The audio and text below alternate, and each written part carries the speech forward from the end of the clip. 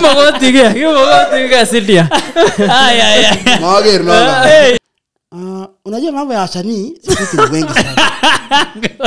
Wasanii lazima ajipange. Kama mimi niongea na rais. Nasema mambo Yeah.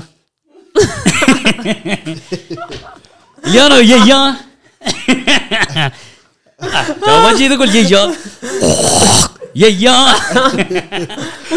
Robo sida la.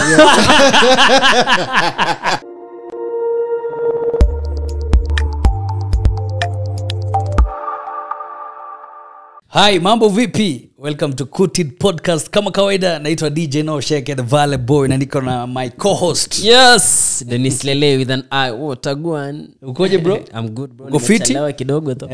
Baramia. Kawaida yako tu. Kawaida yako. You come late bro. So. Ineleka. Anyway, leo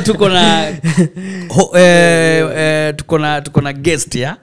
Yeah, anaitwa Kipsang, the legendary Kipsang mwenyewe in the building. Wapi makofi ya Kipsang bwana? Yo bro, mambo vipi? Safi sana. Karibu sana ndani ya Kutid Podcast. Thank you for having me today. Have you been, man? Niko sawa kabisa. Tunapambana na hali ilivyo. Jawabu jitu kule. Karibu sana, sisi tuko fiti. Hapa ni Kutid Podcast, tunasema tuna connect, tuna educate, tuna entertain, tuna inspire, unajua? Yeah. It's all about vibes on vibes. That's what it is, bro. So karibu sana. Over the week kumekuwa na so many things happening, man. Tumeona Putin akiunveil wakisema Black Jesus, man. Kipsang uliona kitu, what was your first reaction after umeona? Unajua sasa the moment Putin ameunveil kitu, unaka ukweli fulani kwa sababu watu wako mbele in terms of technology. Yeah. Russia. And in terms of history, wali preserve history sana. I think mimi nimeona theories mingi. I'm quite a historian when it comes to history, and I watch a lot of, documentaries na hizo theories. Yeah. So nimeziona mingi. I wasn't really surprised when Putin alinini. It was just a matter of time anyway before tungesikia Black Jesus. Ilikuwa noma, ilikuwa naona watu wanasema na sasa mbona wameunveil huko sijui Russia, tukasema hao watu walibanga vitu mingi yetu bana. So wanaweza kuwa na ukweli. Wanasema like what are the intentions? Kwa nini amesema saa hii? Regardless of the intentions. Ashasema. So ni black. So wale watu wote wameweka mapicha za Yesu za mzungu kwa kanisa, toeni muweke black. Yeah, actually we need a Black Jesus. Actually I think atufai hata kuwa surprised. Sisi basically specifically as Kenyans, juu tuko na Zakayo na ni black.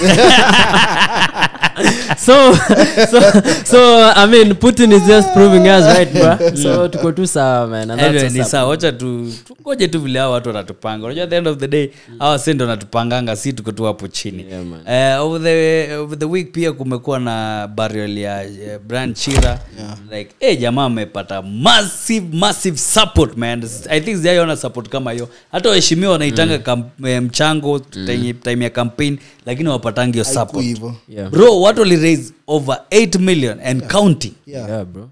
Imagine. I mean, na ni mtu TikToker tu, is not a celebrity like a musician, an actor. Ni TikToker tu, ni content creator. Imagine with that magnitude, niliona watu walienda huko walikuwa kibao. Like huko kuliflood. Watu walikuwa na fight kurusha mchanga kwa kaburi. It's a whole community, bro. It's a whole community. It's a whole community. I think it's something positive. During an odd time. Ni mzuri sana, but now it's an odd time to do it. Yeah. Unaona, it's tragic. We lost him. He was quite a young guy. Si mzee. Yeah. He had a full life ahead of him. Yeah. But the solidarity yenye wase walimuonyesha, if we could emulate that, wakati mtu ako hai, I think that could be much more significant and and beneficiary.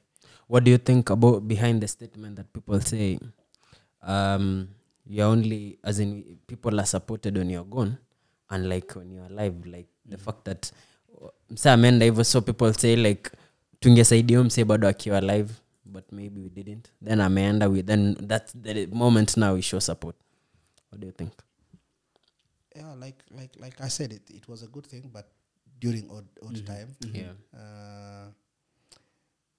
Binadamu ni binadamu, bro. Yeah. You know, you cannot control a human being. Yeah. You know, they do things based on their feelings. Okay. Unajua mtu anafanya kitu venye anataka. Unaona? We especially, this is more of a Kenyan thing, or maybe Africa, I don't know, but people value you more when you're no longer there. Okay. People show solidarity, especially if you have a name. Like, you know, when you're a celebrity or you're doing something different from the rest. Yeah. People show you more value when you're no longer there. It's not supposed to be like that, but yeah, it is what it is. So, okay, bro. But unafaa upe flowers zako man when you're still alive. But at some point nasikia pia jamaa alikuwa anasupportiwa sana cause kuna time nasikia alikuwa anachangia 300,000. Kuna time alimerenovatiwa keja. Unajua kuna so many people you wanna go through like you know like heavy like things lakini hawana support, lakini bado anaendelea na maisha cause unajua maisha ni kungangana. True, bro. So unajua mimi yani like na feel that tufai pia sana kusema tu msea kusupportiwa akiwa live cause bro unajua hata kuna watu wangapi bro wanafanya kazi lakini hawajaishika 300,000 cash. True. Alisupportiwa, alichangiwa na niyo TikTok tu alichangiwa 300k ya kutafuta nyumba ya kuishi na anunue furniture na kila kitu, yani aanze life. Unaona? That shows you a lot even from the mchango that was done after, you know, after we lost him. It shows a lot that people loved him. People always wanted to support him. Unaona? Watu walitaka wamsaidie. But unajua maisha ni maisha. By the way, you always predict maisha na maisha ni the same way man. Over the weekend pia tumeona John Palmer ameshikwa. The same guy mwenye tumekuwa tukijua jamaa kunywi pombe, jamaa ko discipline, lakini kuna tu mambo imemwangukia. Shoka tu imeanguka yenyewe accidentally. We don't know what, you know, we don't know Kenya tunaambiwa is it true, or you know that there are two sides of the coin. Nishai meet mse, yani akagi mse violent. There are those guys you meet and you're like, wow, mse hata ongei sana. ni John Falme. The bitter truth about your story ya John Falme is nilikuwa na wasa discuss Twitter. Also alikuwa anasema juu like bro unajua you're one decision away from prison. True. Kwanza is a man. So my analogy inakoga me I don't fight like unless ni self defense. Unaona? Ile you are being attacked, your life is in line, so you have to defend yourself. But me waambiaga maboys wangu wase like bro unaweza kuwa na fight na msee na unadhani one of the easiest thing apparently ni kuua mtu. You can be fighting na msee ile normally unajua ni fight, it's either a win ama ni win na ishe, unaget ka kitambo tukiwa watu hivi na fight na msee but akipate bahati ya kuangukia kofi moja kama ile kofi ya kofi ya Salasa. Unajua one thing about hiyo kofi ya Salasa ilikoje hiyo kofi ya wacha na kofi ya Salasa ushaipigwa kofi na msee left coffee ya msee sijai ujipiga msee coffee but coffee unajua kuna ile coffee unapigwa mpaka msee hakuona ukipigwa coffee lakini akipatana na kuuliza anaona kama mgonjwa but so basically bro me waambiaga my boys as in ukijipata in a position where you feel like you have to fight, the worst thing unaweza itu ni muoga ama you are a coward, but just walk away. Kwanza when you are not sober don't fight literally. Unaweza pata una fight na msee na akona underlying condition bro, unaget unapigana na msee normally kidogo due to that underlying condition anaenda maze. So alafu unajua the funny thing na sahi generation ya sahi ama like hii dunia tuko sahi kila mtu anatoa opinion yake bro. Na lady mwenye amerecord hapo yeye anasema kwa nini sijui jamaa anafaa fungwe mara siku hizi bro kitu ina happen like all the judges wako TikTok. Kila mtu anapeana opinion yake bana. Yaani unajua kitambo ilikuwa tunangoja judge aamue kotini. People have different opinion about even me. kwa social media. Yaani kila mtu kwa social media anakujua hata kama hajui kukumit. Hapana, mtu anasema Kipsang anajifanya sana. Ama hiyo nywele ya Kipsang. Yeah, true man. Ushaona huyo Nosh penye anaringaga. Mimi hata simpendagi. You know. Everybody has an opinion. But trust me, we will get to the root cause. Trust me, there will be an autopsy report nini. Tutajua because hata kina John Falme they wako na their side of the story. So when we get to the court we will know. Najua sasa hii bado ni allegedly. Si hajahukumiwa. Ni allegedly. Man. Kuna msalikuwa anajoke around hiyo story anasema ama kuna shida na wasee huitwa Jo. Imagine inaanza na Joey kuna John Falme wanafuata Jay tu bado jela, you know. But trust me, ule msee hawezi toka tu na apige mtu tu. That would be a lie. Unajua msee tu hawezi toka tu na aanze kupiga. The most painful thing about his state right now is future yake iko kwa hands ya msee. Unaget? Yani kuna msee mmoja ata decide fate yake. That's the judge. Unaget? Bro liko na kaivi na imagine umse unajua ni jamaa alikuwa anatoa kalenda yake ya mwezi. Bwana. Is one of the artists alikuwa na full 6 months.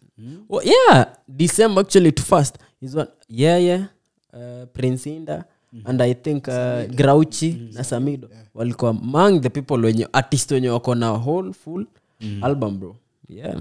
So anyway, ni sawa. Kipsang karibu sana ndani ya Kuti podcast. Thank you. Maybe kwa wale wanaosikiza Kipsang for the first time ama wale watu waje kujua sana majina kamili ya idea Kipsang ni gani? Now kwa muziki naitwa Kipsang. Kwa ID naitwa Kibet Mutai. Hata ina Kipsang ni Kibet Mutai. So where did the name Kipsang ni majina mbili tu. Kibet Mutai. Yes. Nice. So jina Kipsang ilitoka wapi? It's interesting. Nilipata jina Kipsang in 2009 ama 10. Wakati Kipsang alishinda marathon, Chicago Marathon alibreak. Wilson Kipsang. Yes. I got the name from actually him. Where I used to work. Now that was the time nilikuwa naingia kwa kampuni yenye nilikuwa nafanya job. So msee akashinda. Now wase wengi walishindwa kuniita Kibet. Because sasa kwa ID yangu hakuna jina Kizungu. So wengi wakaanza kuniita Kipsang. And you know the funny thing, kuna waka wenye walikuwa wananiitaka Kipsiro ule wa UG. Bro, you know there are people who are ignorant huko nje. Unajua si mkale, so yeye tu anajua jina Kikale, bora ni Kikale. So walianza tu kuniita Kipsang. So ikashika kwa hiyo kampuni. So everybody akaniita Kipsang. So hata wale mabeshte nilianza ku create from there. So wakajua tu naitwa Kipsang hivyo tu. By the I think every tribe iko na a common name of it. Wajaka wengi ukipatana nini muita Otis. Unaget? Ama Omosh. Ukienda kwa Wakamba ni Kamau. Wakamba Wakikuyu Kamau ama Mwangi. Kama. Ukienda kwa Wakamba ni Kase, but sasa Kase unajua ni more you know Mutiso. Ugeleweri ama Mutiso. Yeah. Mutiso ama Nzioka. So you took the name, bro? So I took the name like that. So it got stuck and I was like, you know what? So when I started singing, I was in a band. So when I decided to go solo, so kuna mzee fulani anaitwa Gido Kibukosia, ni producer wale wa zamani wa Sub-Sahara. Walianzisha Sub-Sahara. Yeye na bibi yake ndio walianzisha Sub-Sahara. Walikuwa wanaitwa Samawati zamani. So walikuwa na produce cultural songs. So when I started working na mzee, so I was looking for a name. So ile tu kudiscuss nini akaniambia hapana. So at this point ulikuwa unaoka kama wapi?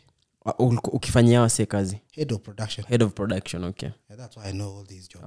Nice. Yeah, so Buda tukiongea naye because Buda alikujaga tukafanya naye job. Because ni sound engineer. So tukisema story ya jina, so alikuwa na kejeli wasanii wanaitwa Goma AKA. So vile alikuwa na kejeli wase, sijui nani anaitwa so anasema, "Ya ni jina gani sasa?" hiyo ni jina gani? You know, back in the day watu walikuwa naitanaga majina zao. Okay. Kama Freshly Mwamburi, unaona hiyo ni jina ya Jina yake Freshly, kabisa. ndio jina yake Kwa ID. Daudi Kabaka, that is the name. Hiyo ndio walikuwa naita. Lakini sasa unajua najaribu kuimagine kama ingekuwa vile sahi. Sai. Sister Michael Aaron. Next on stage Michael Aaron. Are you ready for Michael? So walikuwa napenda kukejeli hivyo. So nikamwambia I want to look for a name. He said, "No. That your name is just enough." Hivyo tu Kipsang, hivyo. Vile hivyo kwa. Hivyo. Keep it like that. So nikaanza kuikeep it sasa hivyo. So the first song I released ya church inaitwa Walwech. Gaswech sauti kiago.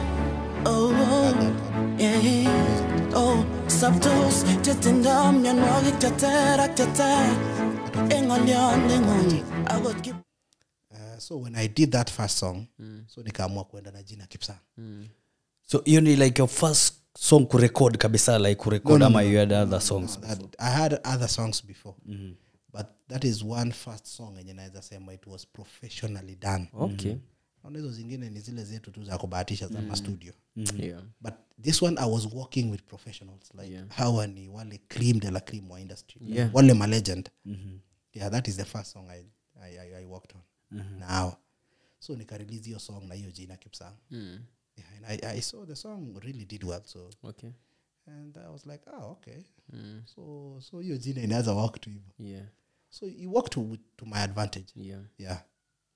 Hey, your time bro ufanya back to back because I think in the time pia mimi nilijua Kipsang because the first time niliona Kipsang niliona nyimbo yake KTN na niliona interview yako KTN, then song yenye nilisikiza Kipsang was like huyu ni mkale mgani anaimba hivi vizuri. Ilikuwa anyengalia top chaser anye bro.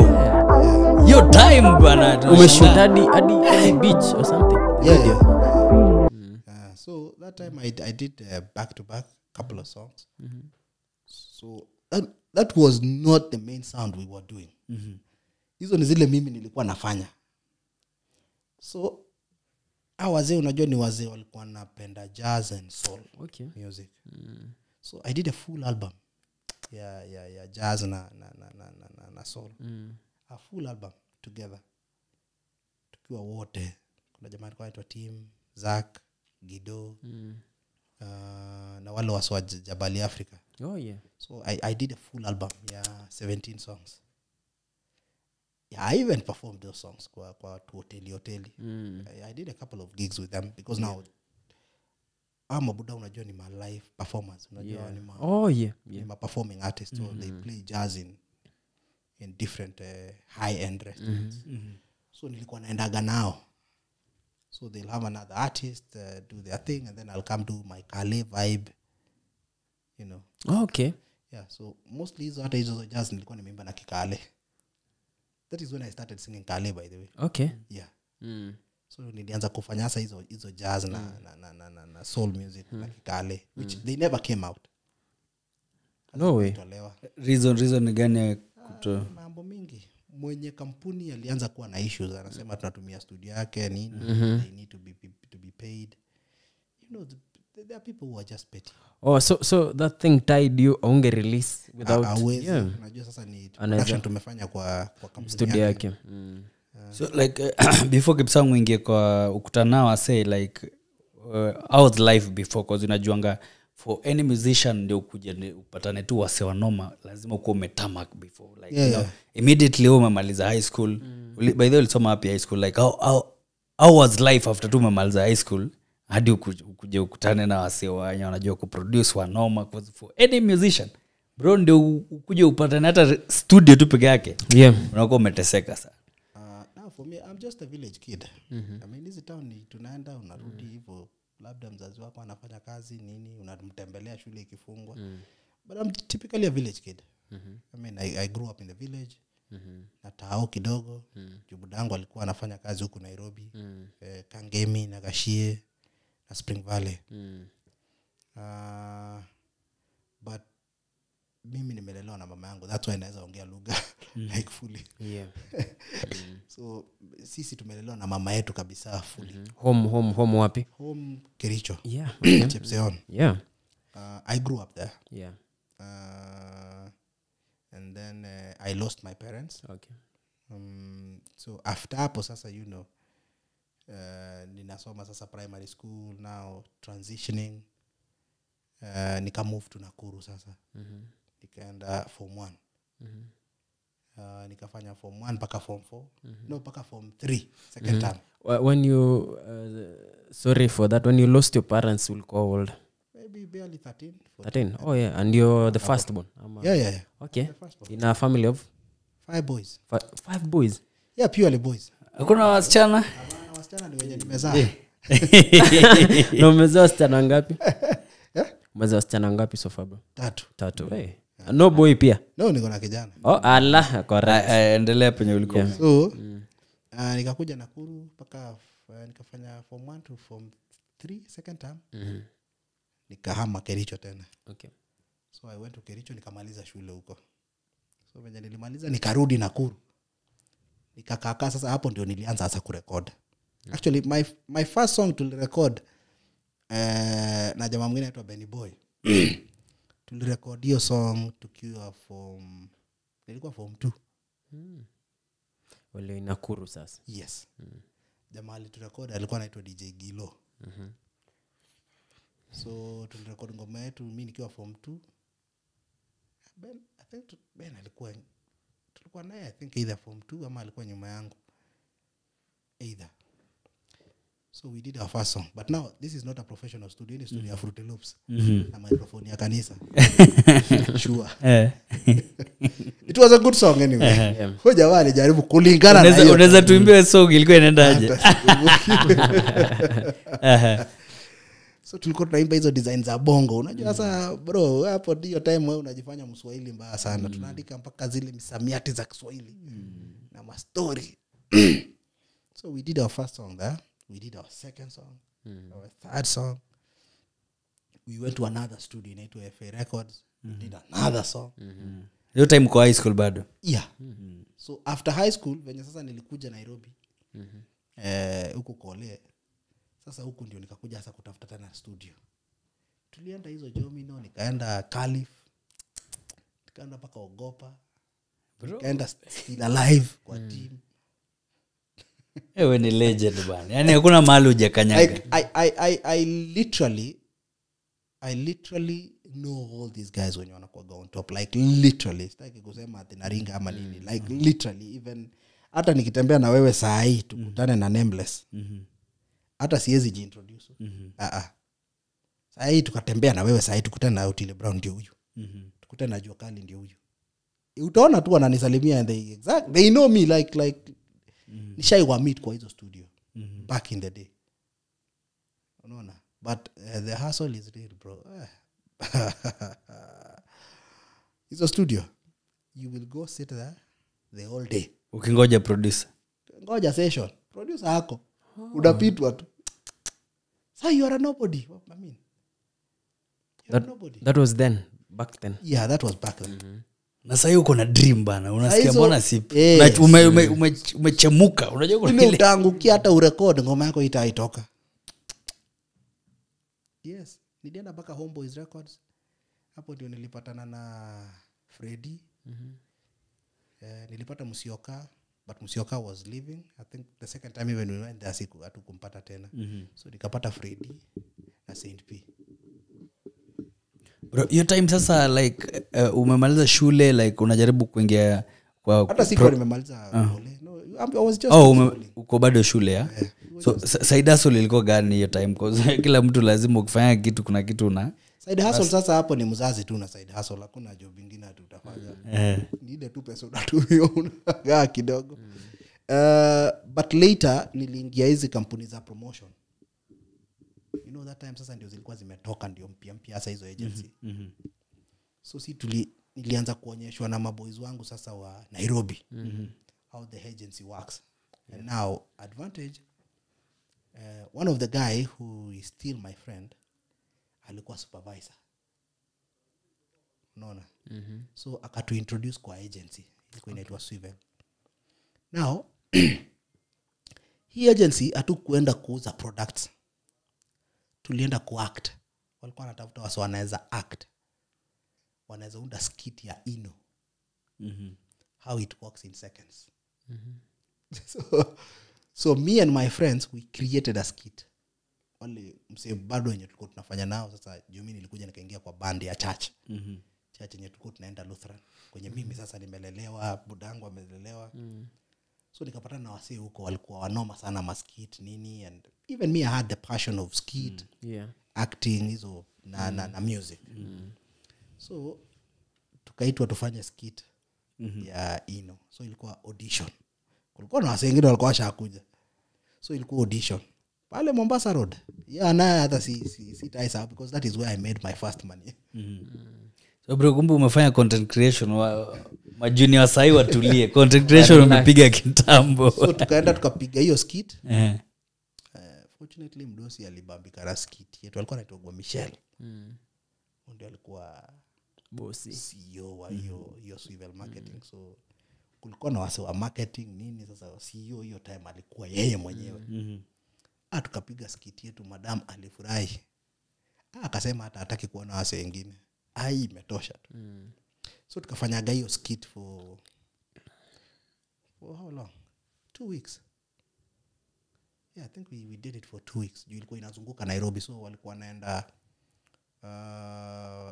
naenda hizi estates za Nairobi. I think even ndio nilijua Nairobi by then, literally. That's how I got to to Nairobi. Like tulikuwa tunaenda Comarox, Kayole nini. So tulikuwa wanaenda na ile lori ya kufunguliwa ile. Yeah. So kuna MC. So DJ. MC wanapump, wanaita watu inajaa, ama si wenyewe ndio tunapump.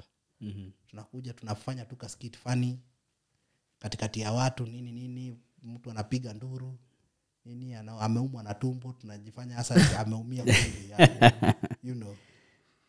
So that's how I got sasa into the real business sasa ya muziki. The real art, hapo sasa ndio nilianza kujua hasa after nimeingia kwa agencies sasa.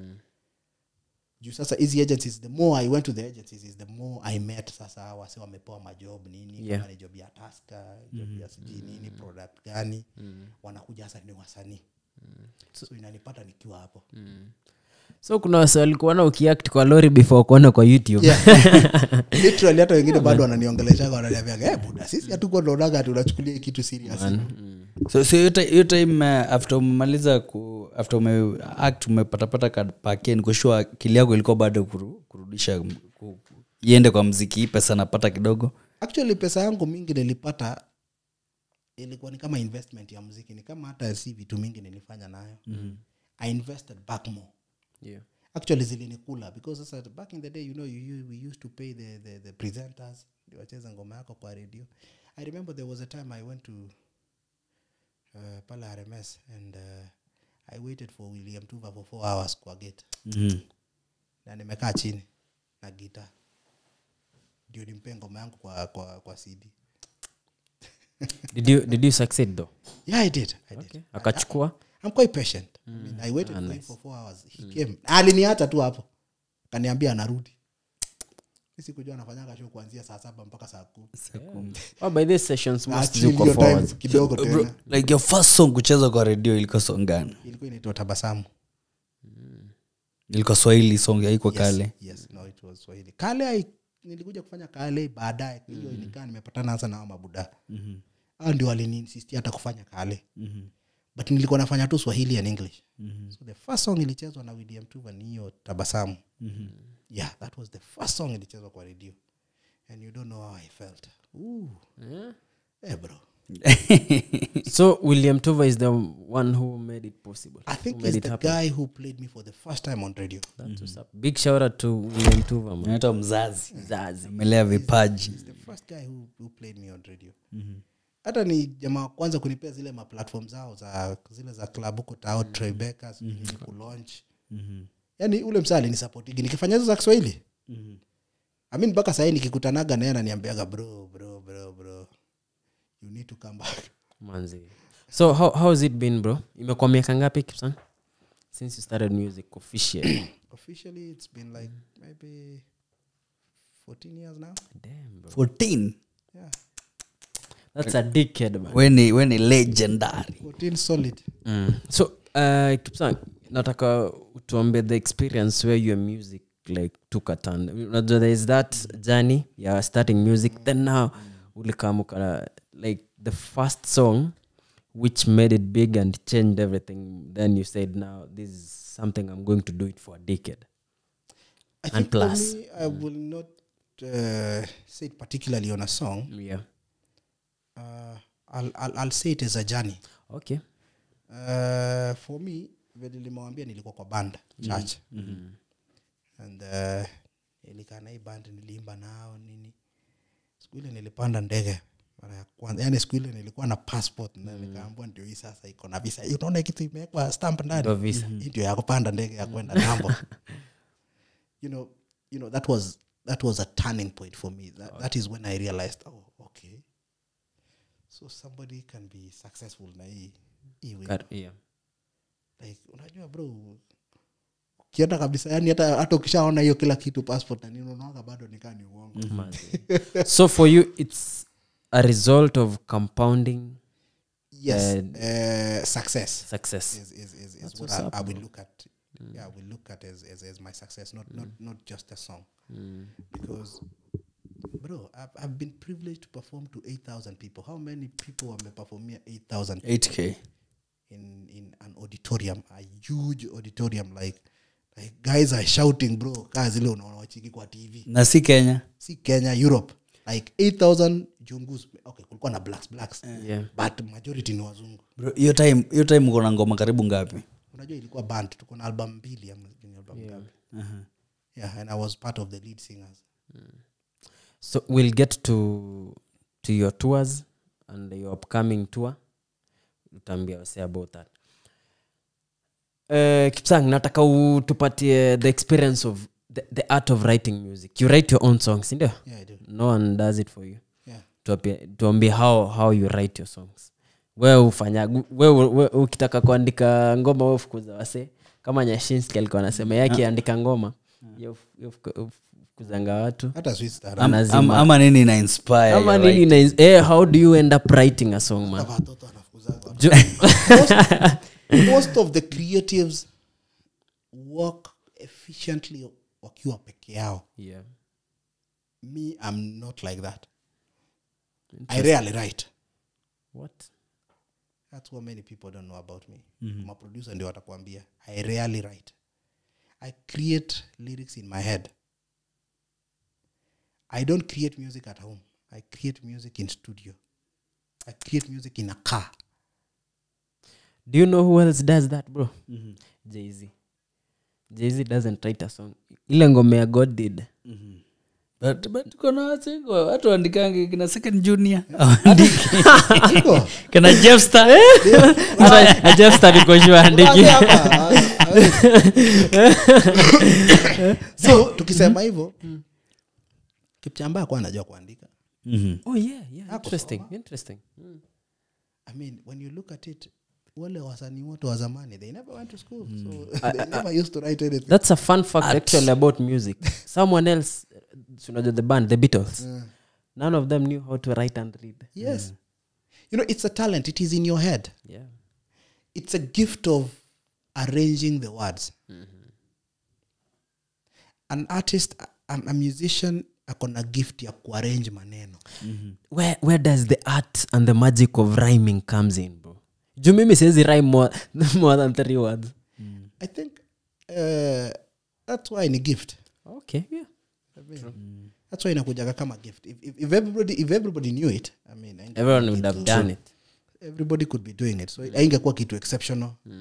So being exceptional is that gift of doing those unique things, like rhyming, you know, in a special melodies, you know. Unajua kuna waimbaji na kuna muimbaji akitoa song melody yake bro is everything. I mean, some of them might not be very good singers, but melody bro, melody. Ukisikia ngoma yake hivi ni viral hivyo. Just because akona melody safi. So it's just an art.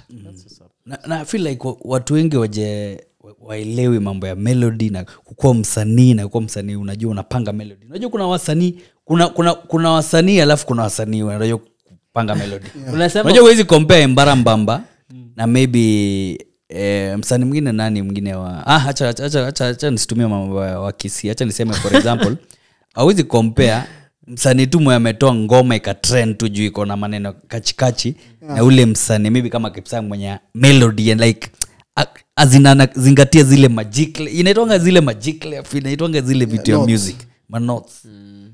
You know, the only way like musicians are different. People are just different. You know, you can produce a song and become viral. I don't want to mention songs, but you know, kuna wimbo inaimbwa and it becomes famous, not because it is too good, not because it is catchy, or maybe there is a phrase that people resonate with. Unaona? Na kuna mtu boss ukisikiza ngoma yake uko like what? When, you know, for me when I listen to Bien and Nyashinsky, I'm like bro yani siandiki muziki. In short, I need to pull up my socks. Yeah. So in short, Kipsang, unaweza sema Nyashinsky na Bien is your favorite artist. You being an artist. They are top artists. Give me your favorite line ya Nyashinsky. Because same to me ni favorite artist wangu. So no pia utatuambia favorite artist na utuambie their favorite line. Niambie favorite line ya Nyashinsky. Swala ukamilishe mama, tafadhali Mola mwambie milele anichunge mimi nisije ile yenye ilifanywa cover Hayawani. But now you're in the reggae version, bro.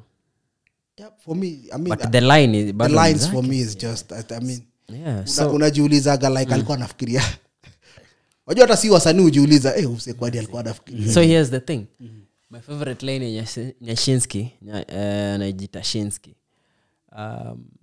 Kuna ngoma alimba na wase watatu wane Each at the Band. Inaitwa nini ngoma? Nimesahau but I know the line. So there's this line anasemaga vile meli nenda ni kama ndivyo ilipaka kasi basi meli ingezama. So alikuwa anamaanisha career yake, place yako na hii career yake. Hivyo ndo ilikuwa inafaa kwenda, vitu zilikuwa zinafaa kwenda hivyo manzi. Kama ingekuwa hivyo basi hiyo meli ingezama. Yeah. So another line I think second favorite ni ile anasemaga sijaifanya kazi ofisi. Zaila la kasi jadishi. Ni lens bana. So yes, na mzee. Me generally napenda tu Harmonize. Konde boy sina specific line but napenda mangoma zake. I think ni juu anaimba mapenzi sana na pia mimi ni lover boy nikipenda napenda sana yani. Unacheki. Mzee. Mambo ya mapenzi kidogo so mimi napenda Harmonize. Is a genius. Yeah. Sikiza ngoma zake bro. Kama ni uandishi ingekuwa inapeanwa gift. I think umsalafa kuiru. Anaandika bana. Anaandika kabisa hadi unafeel. So Kipsang, my mom is your ni fan number 1 man. Nilimwambia by the way unakam kwa show alifurahi mba. Niko sure atakuwa among the first people to watch episode 1 imedrop. So there is a song uliimba a gospel song. My mom upenda kuisikia sana home. Inaitwa yeah, so that's my favorite song about yeah man, it's an amazing song. What's your favorite song yako? My favorite song? Yeah, of all your favorite song of all time since you started doing music. That's a tricky question to a creative. Nimekushika. My favorite song. Okay. My favorite song itakuwa wimbo yangu inaitwa Inye.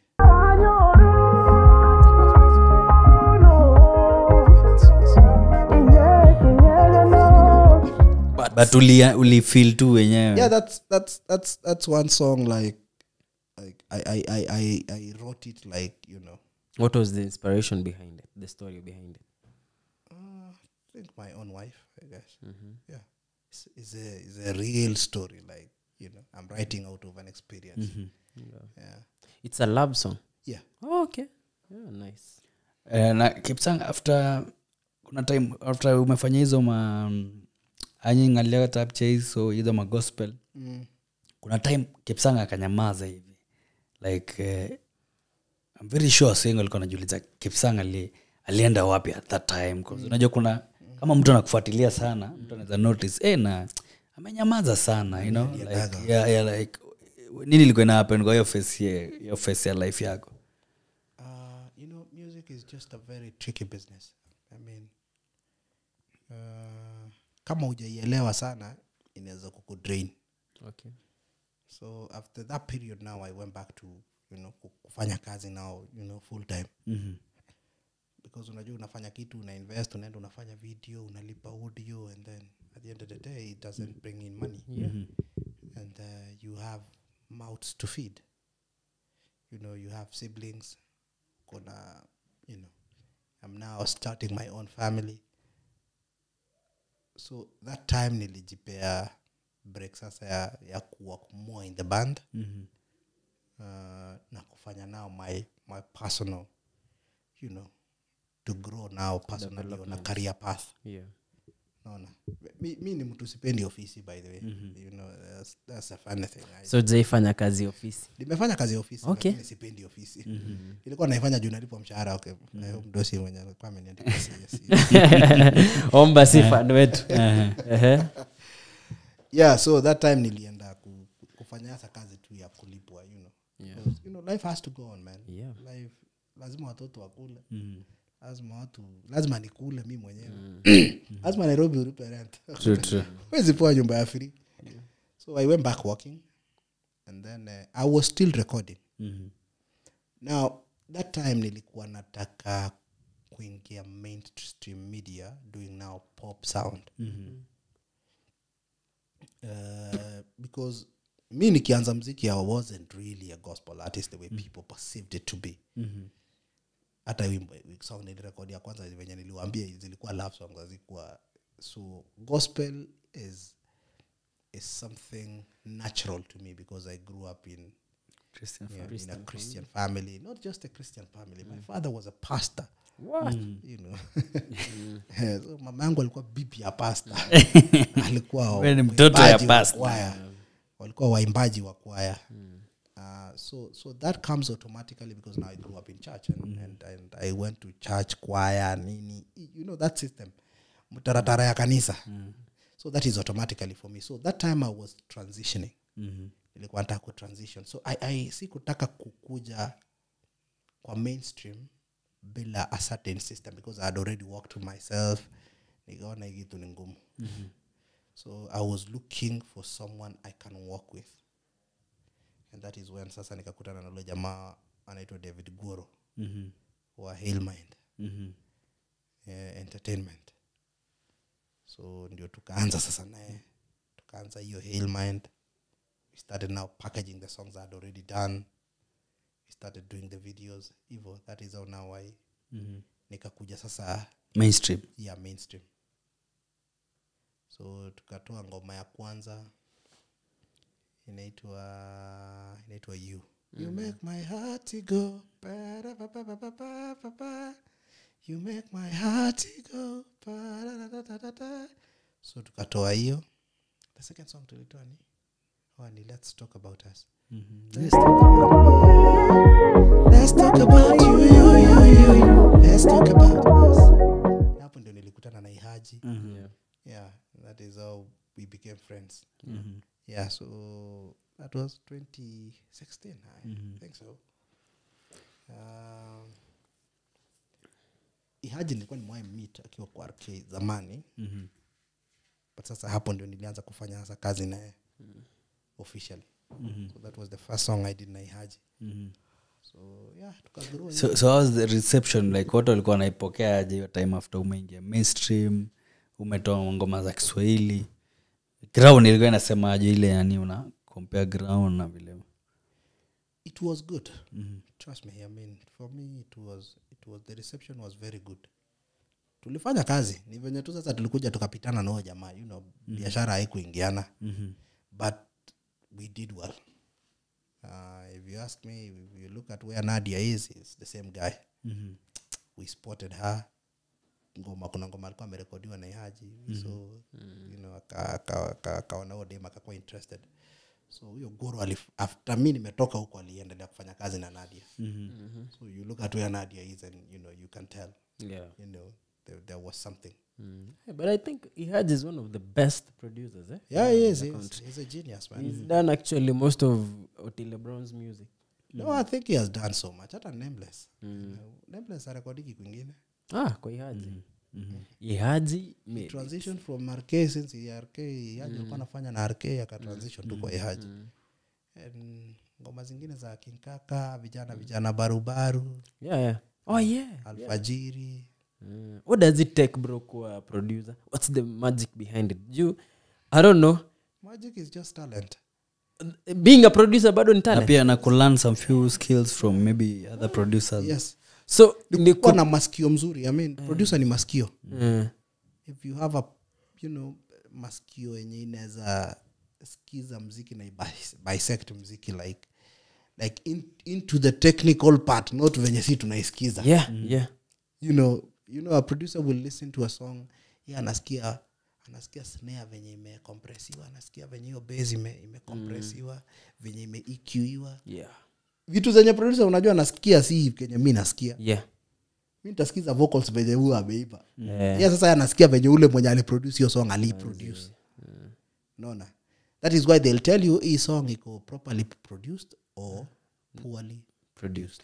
Is it right to say a producer anaweza jua hit song? Yes, they know. Damn. They know. Even when they produce wao wenyewe. Watakwambia ita hata asipokuambia utaona energy yenye anaweka. Utajua utaona energy yenye anaweka. But do you feel kuna maproducer msanii akikuja tu aimbe viti yake anajua huyu aende mbali lakini atamproduce tu apate pesa yake? Wako wengi. Okay. CVs. Hadi kwambia bro hata urudi na do. But now imagine unajua jina yako itawekwa hapo like nani produced it. Alafu ija. Kage bro. Haikangi? Kage hizo. Kuna zingine na ni wengi by the way squeeze. I feel like hata kuna watu wanarudia beat. Wanarudia beat ya jamaa mwingine. We Jokino kiwe uno. Kuna nini? Hata anaweza lala akirekod. Baze kuna studio ile trip ya Orezo pale Bomet. Si walienda hiyo studio. Kwa dina kata hizo wameingiza hapo Orezo bana na Rigashagwa nilicheka. I hope walipata value for that. I really hope watarenovate and I hope walipata value. By the way kama huyu jamaa tukirudi sasa na tupate the same. Anavaa kiboko. Tupate hiyo hata angetumia opportunity aambie number 1. Unajua hii place kusema ukweli tunahitaji bwana kitu kama ina soundproof kidogo kila kitu ikuwe sawa nini otherwise lakini ukipata unapata iko the same atakuwa amechoma from our region. Do you think we have a good producer who can do a good job? Ama do you think tukona because now from where we come from our region, not saying hivyo because you come from that region, we have artists who are so good and most of them produce these sides, but hatuna a good known producer. More tunajua ni nani? Western's production. What do you think about the producers from our region?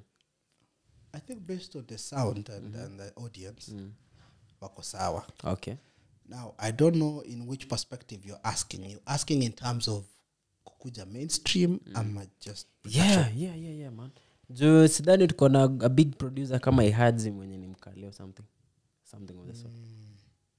Do you think that's a talent most of our guys from people from our community wanafuata up to? Yeah, it's an untapped market. It is an untapped market for us. Yeah.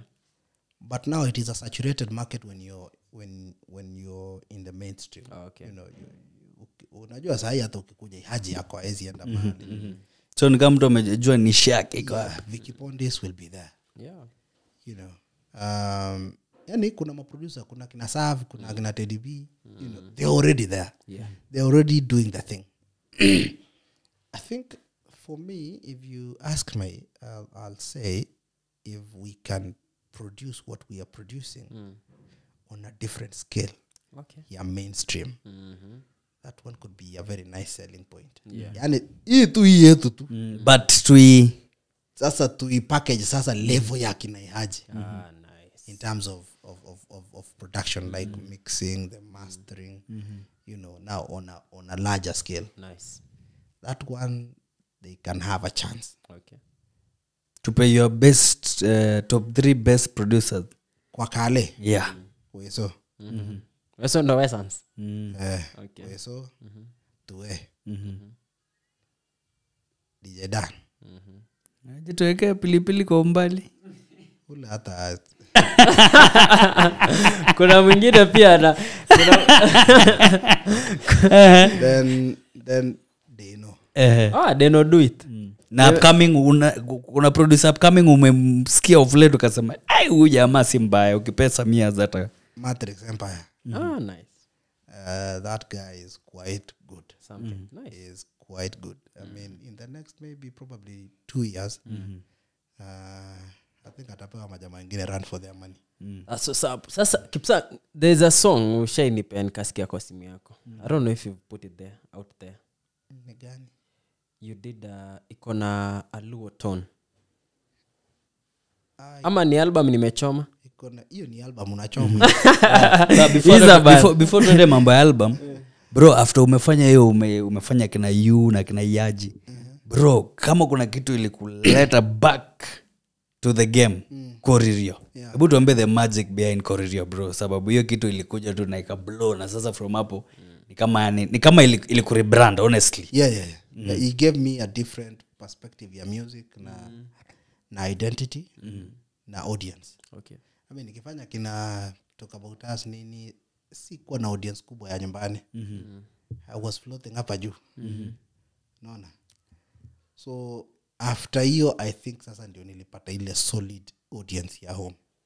Now the magic about the song is I went on another errand to Bomet. So Weso was in the middle of that errand. So when that errand haikufaulu, so he was of the opinion menyone Bomet akanyagi weke kumyagichapot, you know, tiendo studio nyo. So we decided to try. It was just a trial and error. There was nothing at the serious for me. In as much as niko na mabeshto walikuwa amenipush ni jaribu in a long time. Jaribu bwana, kwani what do you lose? You know that how do I put it? Like that urbanism. Najua ilikuwa imetuingia kwa kichwa sana, unaona sasa niende nimbeke kale sasa ujorwa yalioya. You know, I still see people they struggle with it kwa social media, even in real life, you know. I happen to have met someone who wa matatu and she was like, you know, I am quite disappointed you're sitting in a matatu with me. You know that is somebody who is confused. So mimi hiyo sikuwa nafikiria ati naweza fanya song kama hii. Sasa nitafanya aje? So Weso tukarudi na yeye, tulirekodi hiyo song saa 9 asubuhi. Tulienda kunywa chai na tukarudi studio. Weso akaanza kuunda beats. Na tukarecord 4 in the morning. Wenye nilimaliza kufanya tu hiyo part, akapigia watoto, akasema atakuja sikia. Alikuja that morning. So like idea inaweza kuwa ilikuwa ya Weso ya kwamba unahitaji kufanya song. Yes. Alafu unahitaji kuweka Sweetstar kwa hii song. Yes. Oh, he's the one who suggested Sister. Kila kitu yeye ndio aliproduce kila kitu. From paka idea kuweka hii ni yeye kila kitu. Sister akuja the next day. Yeah, akakuja akaisikiza akaipenda akaniambia ataweka. Akafanya mambo yake. Afanya mambo yake. And that is how we produced that song. There is no any ati there was a bureaucracy about it. No, there was no bureaucracy. Na the idea ya video nani alikama up nayo, cause tulikuwa tumezoea ma video za wakale wanafanyia miguu, lakini Koririo kuja na vibe nyingine old school kidogo, baiskeli tunaona afro. Yani tuka appreciate hadi kale music, tukasema kumbe kale inaweza kuwa hivi safi. Nani alikuja na idea? Nani alifanya hiyo script? Mimi ndio najifanyia script zangu. Okay. Like literally when you see my video, I am quite The brains inside behind. that video, like literally kila kitu yenye tunafanya.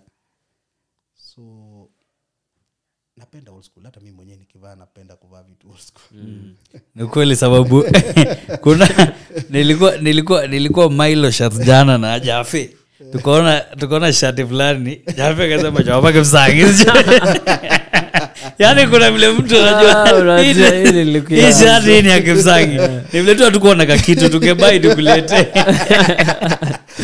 You know that's a good thing. You know, when you create something and people will remember you for that thing. Yeah. And msa akiona hivi anaona hii ni Anoshi. Inosha angekuwa hapa angechukua. You know, that's so mimi napenda old school. Like literally I love old school stuff. Like vile nilisema I am quite a historian and I like you know, doing things and based on history and what people have done before. I want to experiment on myself. So nikaamua I want to do something old school. That's what's up. Now, Kipsang, tumongelea your music journey, your biography. You have an upcoming tour. Yes, I do. Do you mind telling us about it? Now, what do I say? Something, man. So there is an upcoming tour for Australia next month. Yeah. Yeah, inaanza tarehe 12. Yeah. Yeah, so there are 5 states. Inaanza na Perth. And then I think I'll go to, I don't know, kama ni Adelaide ama ni Sydney. Yeah. Has to be one between the two, and then there will be Brisbane and then Melbourne. Will be the last one. Nice. Yes. Yeah, is this your first tour outside the country? Alikuwa amepigana na band. Oh yeah, band. Nasema you As a person, yes. Oh, yes. yeah. Personally. Okay. Mimi mwenyewe, yes. Yeah. Yeah, and I think, watu watarajie nini man, like expectation ya kuna mtu ajenua tiko sahi lakini akisikia maneno ya Kipsang niko very sure kwamba atakimbia pale alichukua hiyo tiko. electrifying performance, a good time. You know, I'm just ambassador of good times. That's what's up. And love language. Wow, ladies. Yay. So get your person. That's what's up. Get your ticket with your person.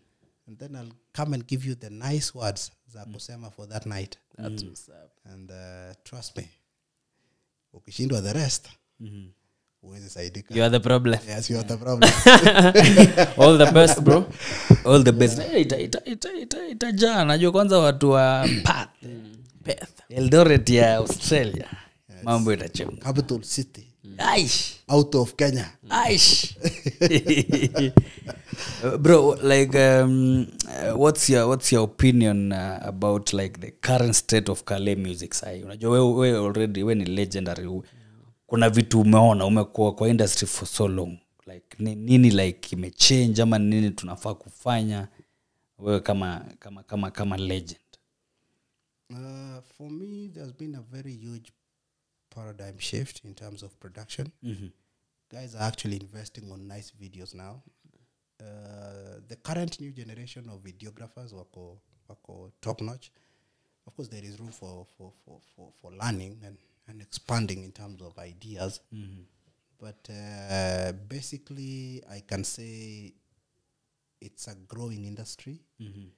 If it gets the support that is needed, I think iko na potential kubwa sana to create a lot of employment for the youth.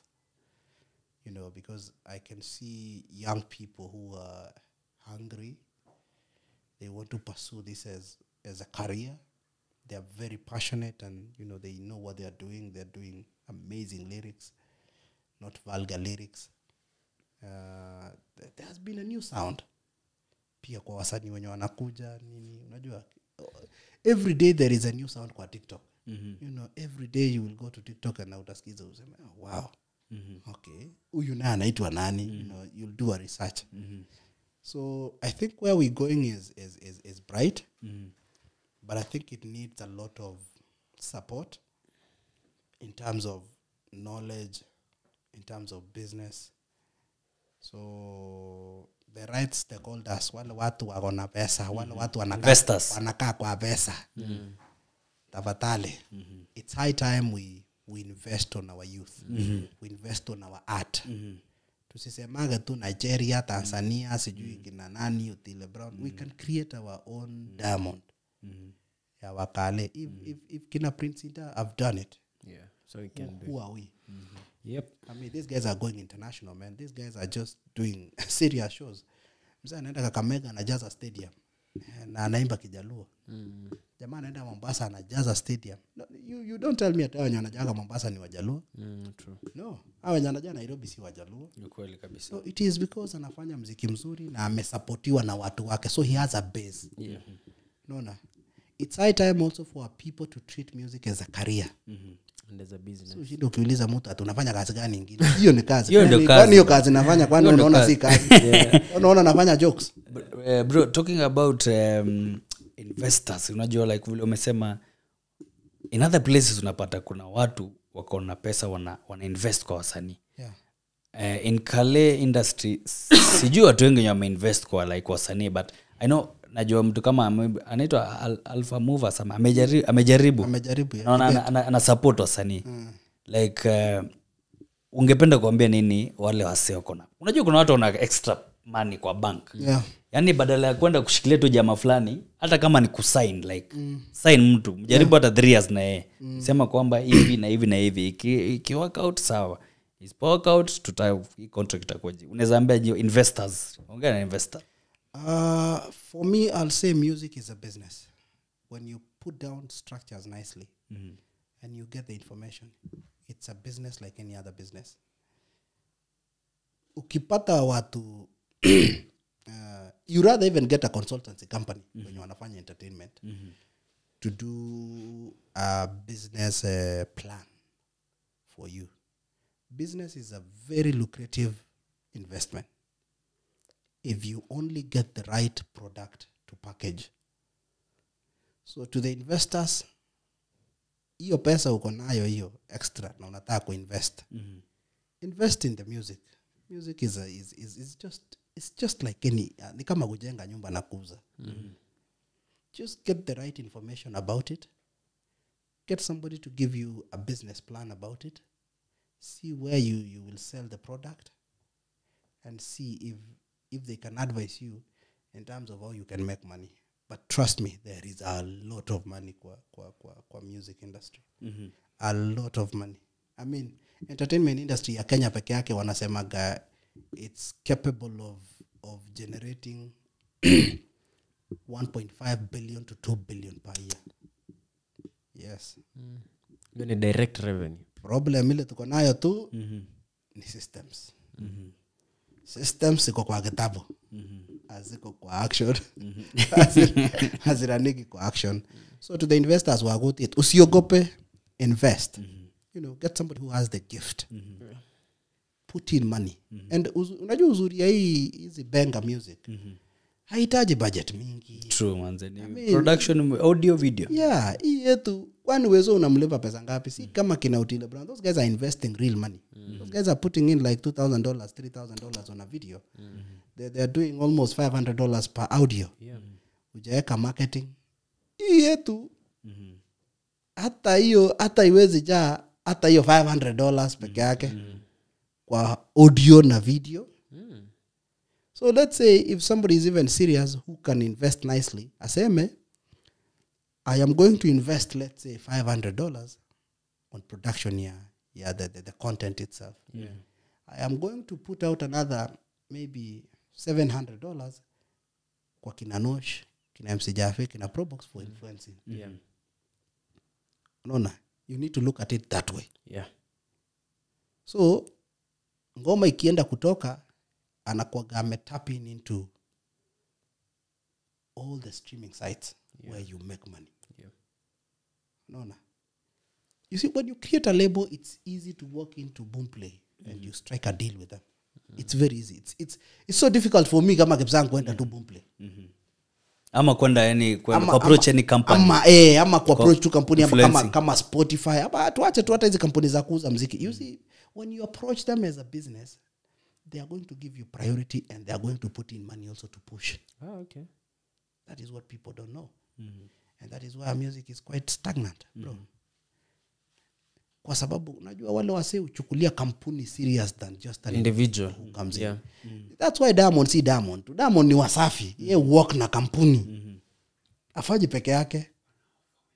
You know, hata Harmonize hakutoka huko. Harmonize angetoka huko angeanza Konde Gang, si angekuja tu akiita tu Harmonize. These guys, they've understood you cannot go to a boardroom as a person. Na jina wewe mwenyewe hadi as a person. And I think in Kalenjin music hatuna labels like hatuna label like labels yenye kabisa yenye mtu leo hata anafanya bidii akijua nikisainia kwa hii label nimepona. I think we have a potential if we can have just someone who can look at it positively na agelee tu milioni zake kama 2 ita work. Trust me, hata hizi maliza 2 years tarudisha hiyo do yake. What's up? Yeah. So for the investors, don't be scared. It's just an investment. I mean, if you're not scared to invest in kwa shares or you know or FX or nini, I mean, why are you scared to invest? Mziki, watu invest kwa mziki ya nyumbani. Because people are buying music. People are streaming music. People are watching songs. Songs are being played in all these clubs in Nairobi. You know, there is a Kalenjin night hapa, kuna Kalenjin night hapo, kuna watu wa Australia huko, watu wa Australia, kuna watu wa US, Gulf, kuna watu wa Gulf. You know, if you take an artist to an embassy and he's coming from a record label, it's easy. Yeah. Hata kwenda tour ni rahisi kwa sababu now this is a legit company. Wewe umeandikwa, wewe uko job, so huwezi kwama America, lazima urudi umalize contract. True. Unaona? Utaepa na uko na contract ya 20 million ya wenyewe. Hawezi. Ulipe aje? Kipsang, umeongelea hapo like new sound upcoming na my investors. Hebu tuambie like your top 3 upcoming musicians wenye bros of late umekuwa ukipitia TikTok huko ama umekuwa tu ukipita mambo yako ukasema hawa watu watatu wako sawa. Top 3 upcoming. Top 3 upcoming artists. Tsunami. Vena Twitter, Insta, aginde Facebook. Kona ingwenduni, kone info wangu. Atapo seni Twitter, Insta, aginde Facebook. Kona ibisugu, kone info wangu. Watajuaje info wangu. Nisi popot, baby na pot. Shiviki. Na Elvis. Elvis. Ule jamani Elvis Arts. So. Na Elvis. I think for me those ones will be the top 3 in that hierarchy. The best top 5 Kalenjin musicians overall. Top 5. Top 5. Padodo. Sister. Second Junior.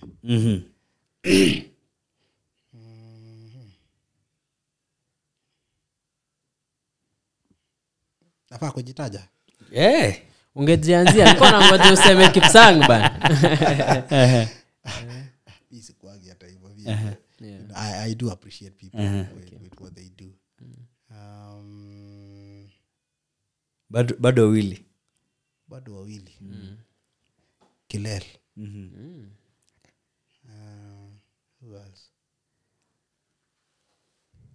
Hata ingawa anapigana anavitoa method saa zingine. Ni Sam Kista. Me apparently my best upcoming I think kuna kijana anaitwa Yoyozing. Unajua kijana? Yoyozing. Zing is king. Alafu kuna sound fulani anakanga ya mse fulani alafu nadi anasema I think he's good. For him I think he's actually caged somewhere. He's just stagnant. Okay. He's not growing, he's not going down. How long has he been on the game? He's been there. I think too long but amekuwa. But umeongelea yake ni Yoyozing. Mimi I think hapo kwa upcoming nitacheza na hiyo kama Kipsang hapo na kuna some guy pia wenye wameanza awembi tu pure kale wanajaribu kuongeza kublend some Swahili words that's why hiyo ngoma huyu jamaa post not it watajuaje mimi nisipo post kila mtu alikuwa anaimba. Niliona hadi kina nani walipost, kina Sialo kwa TikTok, kina Terence, kina Terence. Okay. yani cause si pure kale, Just like what Mali no, Safi. more of, I mean, yeah. Oh, yeah. Mali Unaona? Safi is the song itself. I So mean, unapata ngoma zetu zinaanza kuingia everywhere. Wasee wafanye tu ati pure kale. Unaona, unaweza enda club ya Kisumu kupata wanacheza hiyo ngoma. That's why unasikia kina Prince Inda wako kila mahali kwa. asiyekupenda wacha. Wameongeza Kiswahili but accent inaweza kuwa bado ni yao, lakini bado you get. So huyu jamaa anafanya kazi safi. Pia mimi naweza sema yeye ni upcoming. Yeah, Kipsang, you have a very unique sound, eh? Kuna unique sound fulani when singing hizo love songs na there's someone close to you. Nataka uniambie an honest opinion on what you think about him. Unajua msanii anaitwa Dokiche? Yes, I Yeah, what do you think? Juu anaimba almost close na But kuna shida mahali hapo tu. your sound ni almost close. Na uko tu honest. Yeah, he's one of my Coded favorite podcast. Yeah, he's one of my favorite. He's one of my favorite pia. Artist ni boys wangu. So what do you hata think? kuna msee alikuwa ameweka comparison between mimi na yeye. Oh yeah, anaitwa nani huyo msee akona pia akona podcast ama a solo podcast ama anaitwa nani? Anajiita something. Just came across. Nilikuwa naona Anaitwa Jave alikuwa amepost, so he came immediately after. boys anaitwa nani? Jafe? Anyway, ni sawa tu. Sawa. Anyway, now nimejua Dokiche for a long time. I think nilimjua bado akiwa high school if I'm not wrong. You know, I'm from Kericho. So Yeah. nilikuwa naenda kwa Gemeto hata mimi. So at some point hata Dokiche alikuwa anataka kuwa backup artist wangu. Okay. Yeah. I think alikuwa amemaliza shule. Dokiche is a very good artist. Now, being a good artist is just another thing. And kujiweka as another as another as an artist is another thing. Now, Dokiche hajajiweka kama msanii. Unaona? Does he have a plan? I don't know. If he has a plan for his product, I don't know if he has a plan for his music. If anaweza kuwa serious, ajue Kenya anataka. Tungekuwa naye tu hapa. That's nice. Tungekuwa naye hapa juu. Ni kweli cause ngoma zake ni kali kali. Kuna ile sijui Closer. Closer, LOEV. Akona very good sound. Kibendi kwa itono. He has another friend who has a very nice voice as well, Charlton. Oh yeah. Charlton has an amazing voice. I mean, I think is Charlton uimbaga? Kana imba anafanya content. Now, Charlton is everywhere. Now, he doesn't know what he wants to sell. You know, you get into a market now, uko na nyanya, uko na vitunguu, uko na nini, sasa ujui utashout unauza nini. Uko na nyanya na sabuni. Sasa ujui utauza nini. So, he needs to figure out exactly what he needs to do. This is what these young musicians don't know. You need to identify what you're selling. Unaona? Uwezi uza paraffin, uze unga, uze nini na umechanganya zote. Exactly. You know, you cannot. So you need to identify one thing. That is why venye nilirudi kufanya hizi za kikale, niliconcentrate kufanya hizo, niliachana na za Kiswahili. Okay. It's not, si ati nitashindwa kufanya. But If I start doing Swahili today, I'll be just like Otile Brown. We will do just the same thing on the same scale, same level. But music waga very selfish. You need to identify exactly what you're selling because people need to know you na hiyo product. nice identity. Your identity. Okay. Kweli umefanya nikakumbuka the same thing nilikuwa naona Tanzania. Ilifika time fulani watu wakaambia Rayvanny, si Rayvanny tulikuwa tunasikia kwa sababu watu walikuwa wamemzoea na mapenzi. Na yeye mwenyewe hata ni kama ka notice yenyewe sound yangu ni more of mimi ni mtu wa mapenzi vibe nini. Na kwenda kwa club. Ile si strength yake. You see these things kama ni club unaenda moja unarudi. You stick to your lane. Ile tu wasa wanasikia unajua nani pia alijaribu kupiga ngoma inakaa hivi. Pia niliona anaweza but see you get stuck there. Okay. Yeah. That is not your strength. So for Dokiche he needs to understand if he wants to do music as a business. Okay. For him I don't think anachukulia anataka kufanya muziki kibiashara. And also you need to associate with people who will push you brand. wenye watakusukumia hiyo brand yako. You see, unajua unaweza kaa na watu pia wanakufurahisha tu. Ama ukae na watu wa sherehe. Ama ukae na watu wa sherehe. Nakumbushi unafaa uende recording. Uende recording. Bro, hata wajali. Tunaongelea sound yenyu hapo hivi yani kidogo. Kuna mtu aliniambia kuna any possibility ya Kipsang kufanya collab na mtu kama Nikita Kering hivi anytime soon ama tunajaribu kurudi sasa hii banda nyingine kidogo pia to freshen up when tulikuwa tumeacha. There are good things coming. Okay. You know, I don't want to mention now. There are quite good things happening now. As we speak, there are quite good things happening. And wataziona tu. That's there are quite some nice surprises I've been working on. Yeah. I've been involved by other people. Okay. People now who are on another scale than me. So they should just look forward for the new things that are coming. Yep. Haya sawa, before tuende hot seat, kuna mtu anajiuliza Kipsang na Sister walifanya choreo ikakuwa moto successful. Mbona tuone ngoma nyingine bana? Mbona tuone ngoma nyingine cause kama ni like unajua ukifanya kitu na isiweze ndio utasema hiyo kitu hatuwezi rudia, but iliweza, views ilikula. Kila kitu iliweza. Mbona tuone ngoma nyingine? Tunajua ukirudia kitu saa zote haikuwa kitamu. Inakujaga tu na vibration. Ni kama ile collab ya Sifo Bwana ya Nyashinsky na Calligraph. Yeah, but nimeona they are doing another song. Lakini namaanisha pia mmeipea time, lakini kuna kitu si ati yes. Tumeiongelelea hata mara mingi. But now we just waiting, you know, for the right time to do it. Like tukae chini. Unajua hatutaki tuharakishe. We want to do something which will be better than what we did. Okay. And you know that song was big and we need to outdo it. You cannot just rush into a studio na mfanye. If you want to outdo it, you need to do it with proper planning. Nice. Yeah. Aya, safi. Thank you so much bro. Sasa tunataka tuingie hot seat kidogo. Mambo ichemuke kidogo. Sasa Kipsang, sisi tukimalizanga tunakoga na segment ya hot seat. Sawa? Yes. So here's the thing. Kitumota. Tutafanya segments mbili ya leo. So nakupea chance ufanye impression ya mtu unajua kwa akili yako. One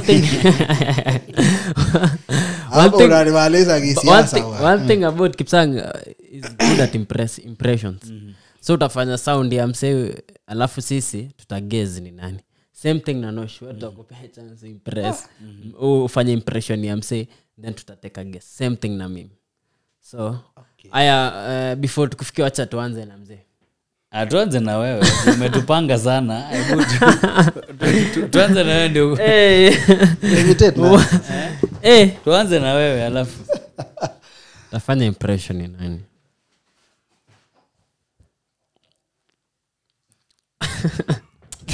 Fanya tu. Najaribu kufikiria mzee. Ungeni hapa na nimejishika. Sasa wacha at least tutapata idea. Wacha nifanye impression ya mtu. Mtaniambia ni nani?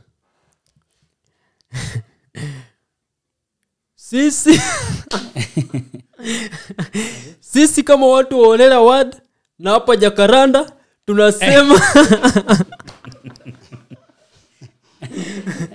nataka kuambia Ruto. What do you think? Ni ule jamaa ni simple bana. Ni ule jamaa anaitwa nani bana ule unajua ukishindo you'll be next. Imepotea bana. Huyu jamaa anakonga pale anaongea ni Okanga. No. Okanga. Nice. Aya wewe sasa. Tufanyie yako. Na usitufanyie koma nenye ushaifanya mahali tukajua. Fanya nyingine. Yeah. Yeah. Chào chị tôi còn gì vậy? Yeah. Nó bật dưới đây rồi là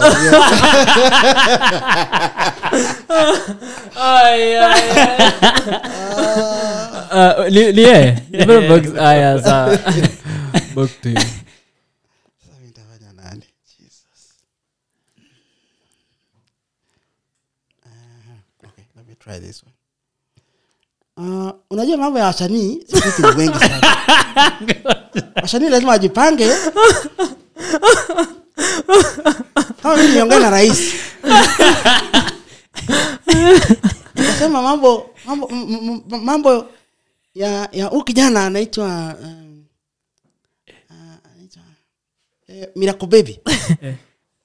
Ni mtu nimepata.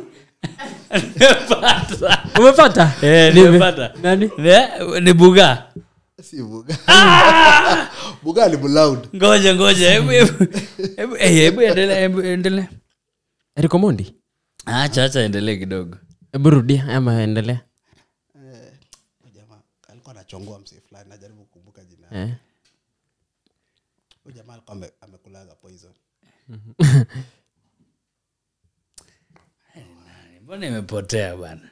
Hiyo accent yake ndio nilifindigi iko interesting kama ulimi ni mzito. Unless tuambie ni nani Ni Jaguar. Aya wacha nifanye next hii nayo mkishindwa anawafukuza nyumbani.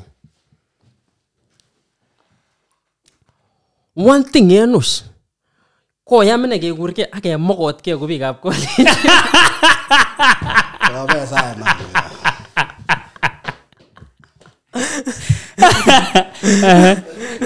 amjashika endelee. let me tell you no ni very compare na wasanii chebo Kalenjin and this other side there's a very huge difference ako togu onosh togu ni nani Msijape. Ametetea wasanii juzi. ametetea wasanii anafanya kazi safi sana Hadi hebu anza alikuwa amesema nini? Lakini sauti ilikuwa karibu inaingia kama ya problem. Lakini vile uliongelea issue ya wasanii unajua ni msijape. Ulianzaje? kwa ya mgemo kwa Hivi. Gajeni bro. Jape kimogotige sidia. Ay. Mager no. Next one round. I think mimi nimemaliza bwana. Maliza. Studio wafanyie moja ya nani?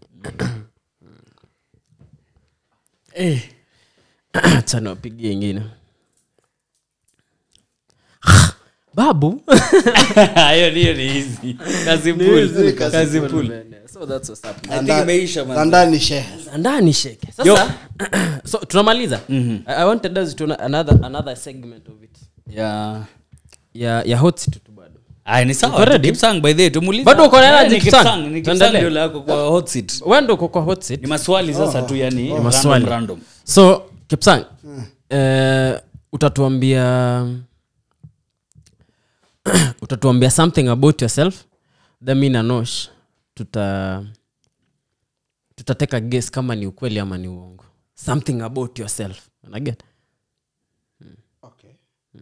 Kitu kama so mimi mtu kama Nosh though tutajua ni ukweli aseme sikunywangi pombe. Alafu tuteka guess. Unaget something about you. Enye wewe unajua ni ukweli ama ni uongo. Okay. Alafu sasa tutateka guess. Okay.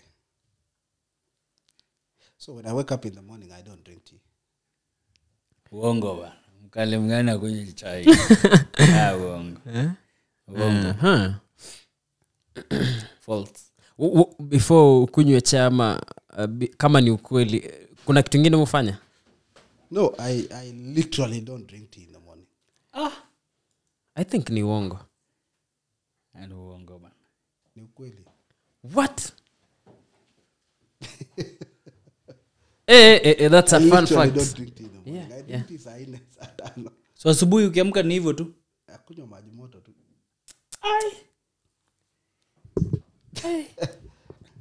Aya. Something else. I love swimming. You? I love swimming. Oh, you love swimming. Hiyo mafuta yote ingekuwa ime Hiyo ni uongo. Hiyo mafuta yote ingekuwa ime Hiyo mafuta yote ingekuwa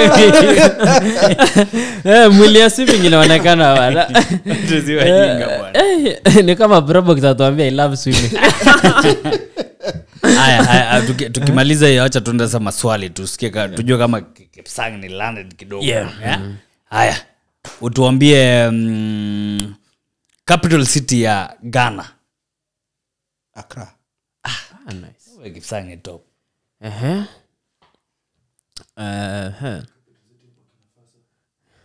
Jafe ni jamaa kwa ni Ogwadogu ama nini? Ogwadogu ama Jamena. Ndio. Ni Ogwadogu. Ogwadogu. Nice. Aya. Jamena ni Chadia. Kipsang ngoja kuna the new president juzi ni wa Senegal ama ni wapi ameelectiwa?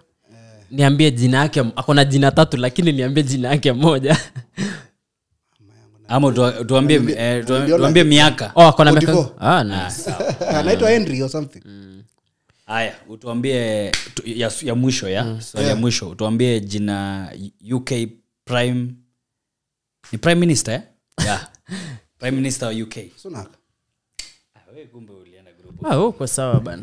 Kumbe wasanii wamesoma bana. Anyway, your segment imekuwa hot. Tumemaliza. Thank you so much for coming through. That's what's up. Yo, watu wa Australia, get your tickets manze. Kipsang anakuja, sherehe itakuwa kubwa sana. Anakuja na merchandise ya merchandise ya Arane. Color zote, red, white, yellow, color zote manze. Arane Kipsang analeta merchandise. So anza ku-pre-order pale kwa DM yake, kila kitu. That's what's up. So get ready watu wa Australia.